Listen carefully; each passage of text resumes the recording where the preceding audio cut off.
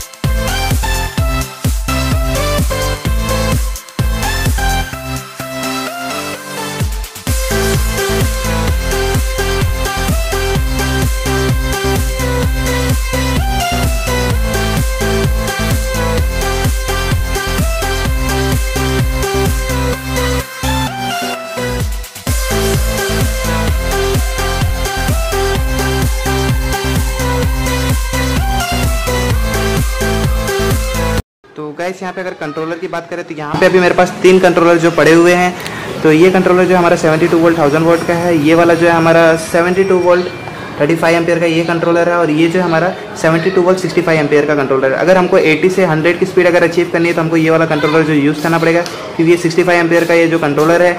और अभी प्रॉब्लम ये हो रही है कि 72 वोल्ट का कंट्रोलर तो है मेरे पास, लेकिन जो 72 वोल्ट की बैटरी अभी फिलहाल में मेरे पास नहीं है।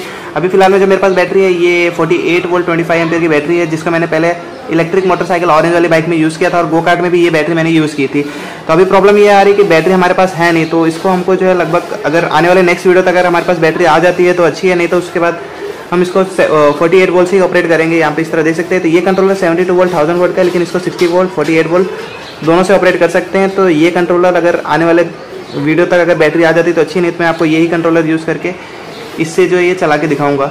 बाकी आप ये कंट्रोलर का भी यूज़ करके 72 वोल्ट की बैटरी लगा के जो है 80 to 100 की स्पीड जो है अचीव कर सकते हैं। अगर उसके बाद बात करूँ कन्वर्टर की, तो यहाँ पे देख सकते हैं ये कन्वर्टर है। ये क्या करेगा, हमारे जो आउटपुट आ रहा है 72 वोल्ट या 48 वोल्ट, उसको जो है 12 वोल्ट में कन्वर्ट करके ये जो है देगा।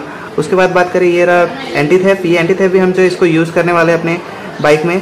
और लास्ट में आता है हमारा थ्रोटल। थ्रोटल की बात करें तो ये जो थ्रोटल है इसके अंदर 2 स्विच हमको मिल जाता है, एक पुश बटन का और 3 मोड का। तो पुश बटन हम हॉर्न के लिए, और ये जो 3 मोड वाला बटन है इसको हम लोग 3 स्पीड मोड के लिए यूज़ करेंगे, लो मीडियम और हाई के लिए। और उसके बाद यहाँ पे हमको जो मिल जाता है इसका डमी थ्रोटल। तो इस तरह देख सकते हैं ये सब कुछ मटेरियल है, इसको जो हम यूज़ करेंगे। ठीक है, तो एक बार मैं आपको फिटिंग करके दिखा देता हूँ कि किस तरह फिट होगा।